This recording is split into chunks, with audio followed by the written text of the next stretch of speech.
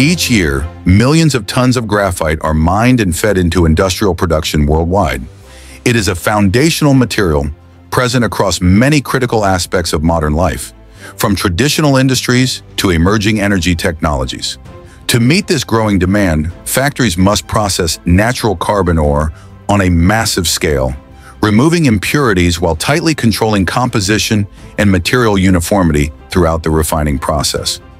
Every stage is designed to ensure that the final graphite delivers consistent performance, suitable for applications that require long-term reliability. But how do raw blocks of ore become an industrial material that meets such strict requirements? That journey begins at the very first stages of the graphite production process. Each year, the global graphite market generates more than 20 billion USD, yet to obtain roughly 1.3 million tons of purified graphite, factories must process tens of millions of tons of raw ore. A single electric vehicle battery alone requires about 110 to 220 pounds of graphite, underscoring why this material is considered a strategic link in modern technology. Beyond its role in energy storage, graphite stands out for its rare ability to withstand extreme heat, remaining stable at temperatures above 6,500 degrees Fahrenheit. This exceptional thermal resistance is what makes graphite indispensable in lithium-ion batteries, industrial electrodes, and systems designed to operate under sustained high-temperature conditions. As demand accelerates, global graphite supply remains heavily concentrated in China, India, and Brazil. From rock deposits that appear ordinary at first glance, graphite is quietly shaping supply chains and influencing the pace of the global energy transition, and that story begins with its journey through extraction and refining. The journey of graphite extraction, natural graphite, begins at mineral deposits scattered across ancient geological regions, where the Earth's crust has undergone hundreds of millions, and in some cases billions, of years of transformation. Graphite ore bodies are typically embedded in carbon-rich metamorphic rock, found in highland areas, plateaus, or long-established mineral belts. From these locations, ore is extracted using two primary methods, depending on the depth and geological conditions of the deposit: underground mining and open-pit mining. In underground mining, human labor plays a central role throughout the entire process. Workers are organized into specialized teams and descend into the mine via vertical shaft elevators or along inclined tunnels equipped with rail transport systems. Each shift unfolds in an environment with no natural light, high humidity, and a stable yet oppressive temperature, requiring strict adherence to safety protocols at all times. Before any drilling or blasting takes place, crews inspect ground supports, measure gas concentrations, and ensure that ventilation systems are operating continuously.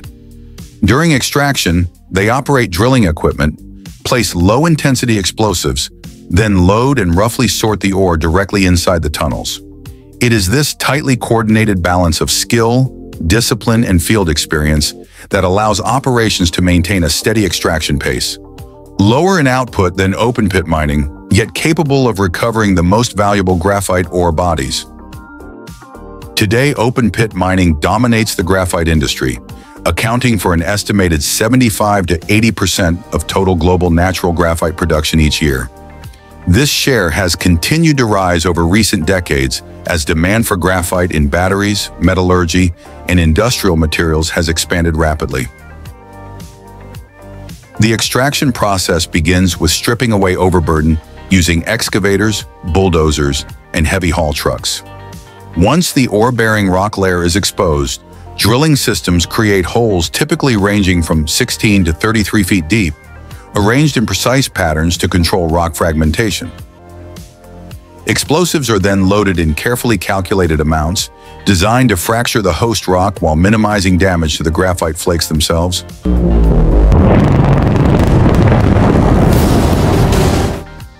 After blasting, the ore is excavated, roughly sorted on site, and transported directly to crushing and beneficiation facilities.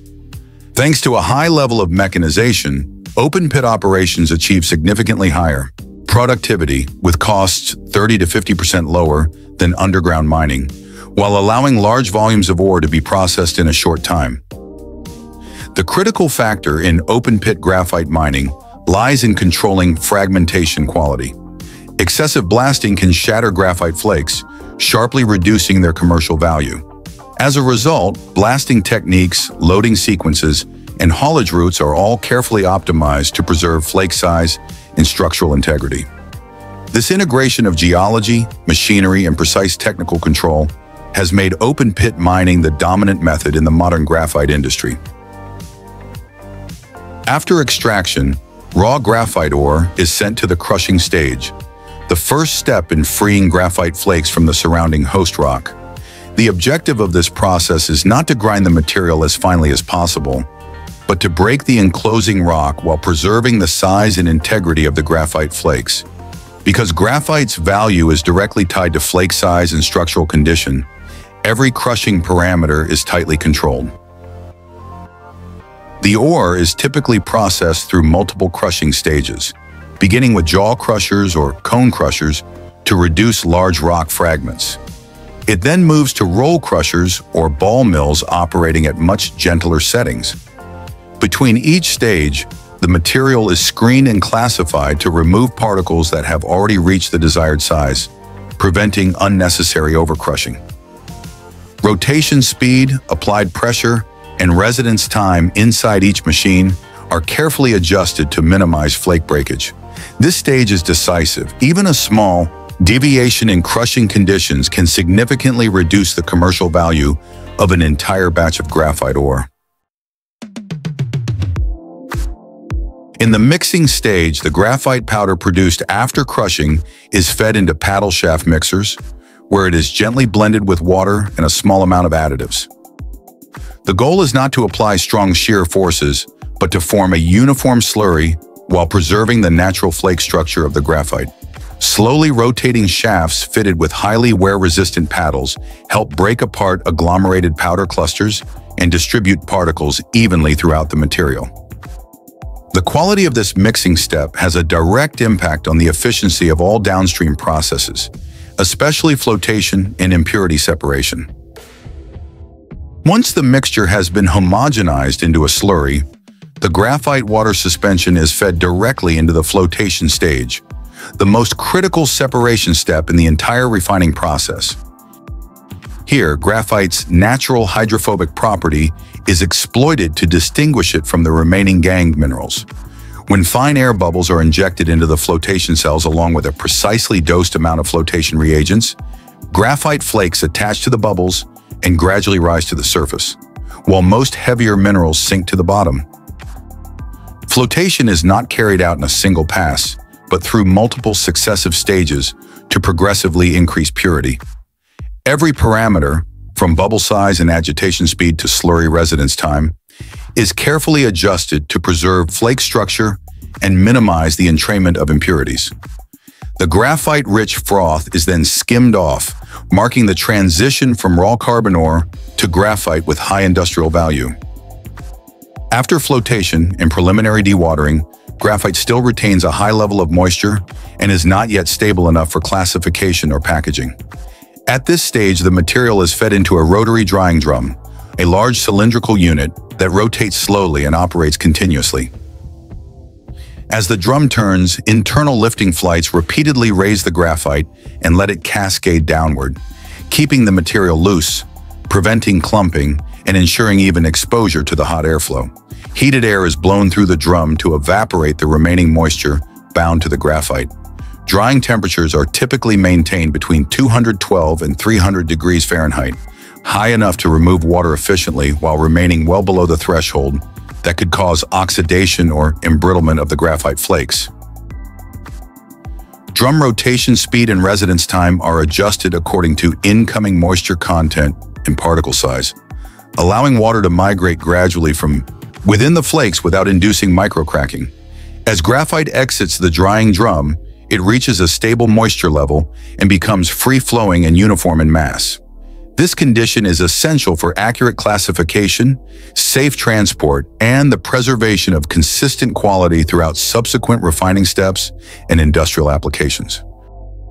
At the final stage of the production line, graphite enters a critical phase: packaging and transportation.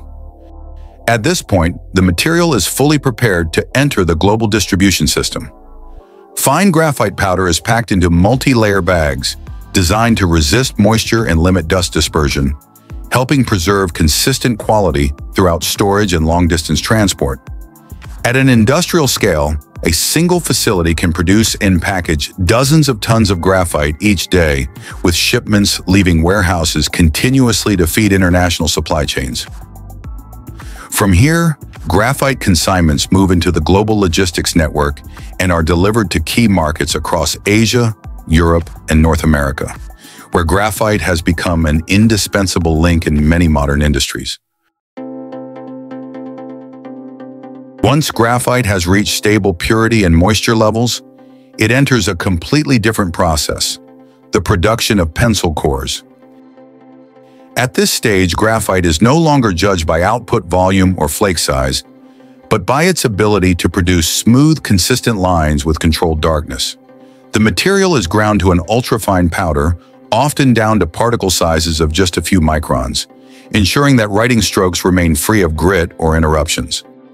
The graphite powder is then blended with refined clay and water. The clay acts both as a binder and as a hardness regulator.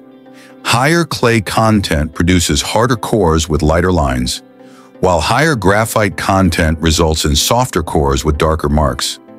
This balance forms the basis of the grading system, ranging from 9H to 9B. The mixture is kneaded thoroughly until it reaches a uniform, plastic consistency, then fed into extrusion machines that press it into long, straight cores with precisely controlled diameters. These cores are cut to standard lengths and fired in high-temperature kilns to remove residual moisture, increase mechanical strength, and lock in the internal structure. After firing, the cores are treated with wax or oil, reducing friction during writing and improving resistance to breakage. From an industrial carbon material, graphite has now become a finished pencil core, small, precise, and engineered down to every aspect of writing performance. After the pencil core is completed, the next stage is core bonding, the step that connects the writing material to the wooden body and ultimately determines straightness, durability, and writing feel. Wooden slats, typically made from kiln-dried cedar, are precision milled with longitudinal grooves whose depth and width match the core diameter exactly. A thin layer of water-based adhesive is applied inside each groove, strong enough to secure the core while preserving the natural elasticity of the wood. The graphite cores are then placed into the grooves using automated alignment systems that ensure perfect coaxial positioning, preventing breakage during sharpening. A second wooden slat is laid on top, forming a wood core wood sandwich, which is pressed under uniform pressure so the adhesive bonds evenly along the entire length. The bonded blanks are then cured under controlled conditions to allow the glue to reach optimal strength before moving on to shaping and surface finishing. At this stage, even a minor deviation can result in pencils that break easily or write inconsistently, making core bonding a process that demands exceptional precision and strict quality control. After the wood core blocks have been bonded and pressed to stability, they move into the adhesive curing stage. The bonded blanks are placed in drying chambers at moderate temperatures, allowing the water-based glue to fully cure and form a stable bond between the graphite core and the wooden body. This drying process is carefully controlled to prevent wood warping or internal stresses that could shift the core off axis. Only once the adhesive reaches the required strength are the bonded blocks released for the next step, in ensuring each pencil will retain straightness and durability during use. The long bonded strips are then fed into the cutting stage, where they are separated into individual pencil blanks. Multi-blade saws or specialized milling machines slice the blocks into dozens of rough pencils, each with a standardized length and a core precisely centered inside. Accuracy at this stage is critical. Even a slight deviation in the cut can push the core too close to the surface, making the pencil prone to breakage during sharpening. After separation, the rough pencil blanks pass through edge truing systems and axial straightness inspections, removing any pieces with minor geometric deviations. This cutting stage does more than define the pencil's initial shape.